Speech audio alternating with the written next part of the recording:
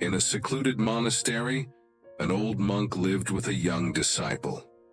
One day, the old monk told the young disciple that their rice supply was low and instructed him to go to the market to buy more. The young disciple agreed and set off the next day. However, soon after departing, he returned and reported to the old monk that the bridge over the river had rotted and was impassable.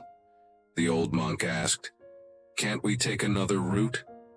The disciple replied that an alternative route would take longer, and he had heard from locals that the bridge would soon be repaired. "We should wait until it's fixed before going to the market," he suggested. The old monk remained silent for a few days, and then sent the young disciple again to buy rice. After some time, the disciple returned with a sack of rice. "Master, the bridge is still under repair. We should wait until it is fixed before buying more rice. I don't think it will take much longer," he said immediately upon seeing the old monk. The old monk looked at the nearly empty rice jar and sighed. "All right, we'll wait as you say." Time passed, and they ran out of rice. The old monk said, "Hurry, or we'll starve." The disciple packed his belongings and left, but quickly returned, meeting the old monk with urgent news. "Master, the bridge was repaired but has been destroyed by a sudden flood downstream, and even the detour is flooded. We will have to starve." He looked at the empty rice jar and sighed, realizing that this situation had been inevitable from the beginning.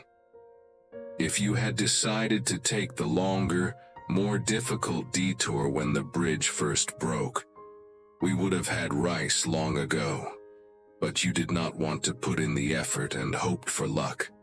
As a result, we find ourselves in this situation again. We can blame no one but ourselves. The young disciple bowed his head.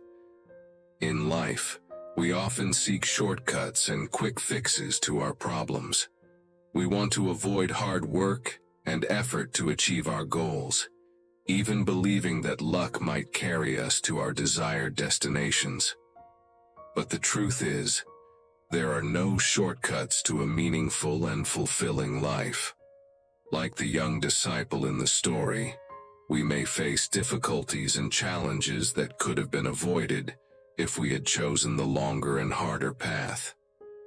It is important to remember that every decision we make has consequences, and the decisions we make today will shape the future we create for ourselves.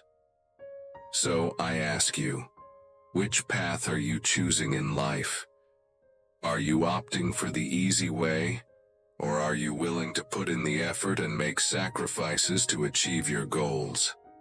Remember, true success and happiness are not found in shortcuts, but in the journey itself. I wish you the strength and determination to choose the path that will lead you to a meaningful and fulfilling life.